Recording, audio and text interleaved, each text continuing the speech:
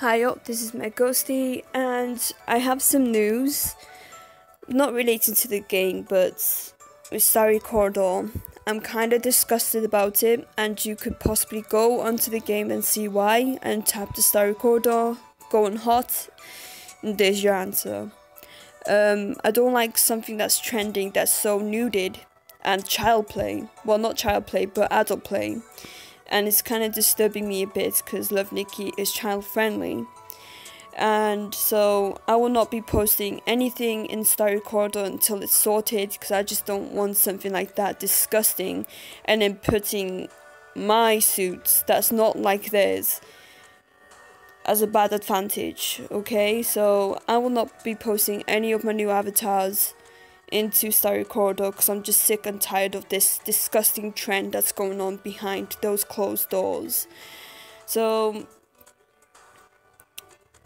okay, this event. So I asked my community and I asked some friends of mine if this is worth my diamonds, and most of them said I should save up for the hell event that will come, quote unquote, February. Everyone is talking about it coming in February, and I am scared for my ass. Like, my ass is trembling. I can't believe the silly face, y'all. Snow Queen is very beautiful, but I'm thinking since Black Rose is very beautiful herself, there is no use for her in any of these stages. So why is Snow Queen worth it? Because she'll probably be in the dust when it's over as well. So there is literally nothing with a good advantage between these two. Even in Elf Queen or Knightly Spirit, there is nothing in these stages for them for. So I'm sorry, but I have to go with that choice, that there is nothing for them in these stages, and me spending a lot of my diamonds on Black Rose is a regret. But I really love her. I love her. I love her, love her, love her. So I'm not going to make that same mistake with Snow Queen. So I will not spend any of my diamonds with Snow Queen. But I will do my last two tries to actually complete Radiance. So with this hell event, I don't know what it is, and I hope it's not out in February. It's not just me that's hoping that, but there's a few people as well with having like diamond difficulties. It's very terrifying because with hell events, they don't come back in crafts, they don't come back in stores, they will literally come back in their own event. Like, there was news about this one, Evernight Stream. Now, if you remember playing this, not them three as from the very beginning, but these two, her and this one. Now with these two, they don't come back in crafts or stores. I think I mentioned that before, but I don't remember. They will come back in their own event as well. So with the hell events, they don't come back. As I repeat, don't come back for crafts. They come back in the very expensive event. Now I don't know what day they will come back, but they will definitely come back. But diamond wise, so that's basically the down points in it.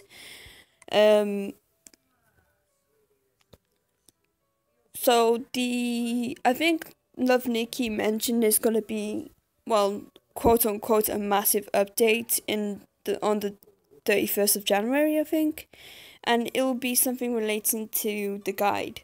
Now the guide is, well, you know what the guide is, but you know there's going to be some major changes, that there's going to be 3 slots in it. So this one's your first slot, there's going to be another slot here and another slot here, and you could actually complete 3 suits at the same time. Now you still have to do your regular, using your stamina, spending diamonds, no, spending gold and spending starlight coins for crafting cards, I guess. But that's it though. But keep on track with the percentages on these three suits that you made as your target is a helpful hand that you don't have to constantly keep changing your, slot like this. Since you already have a few target suits, you just have to keep changing just to see which one is close. So as I'm doing right now, since I already targeted 4 suits, it's kind of hard. Right, so these flipping recharge suits at the very beginning is kind of annoying me.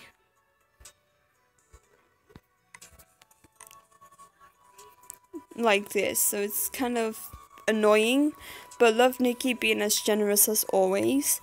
They put in 2 other slots in the guide for us to actually complete, sort out 3 suits in one go.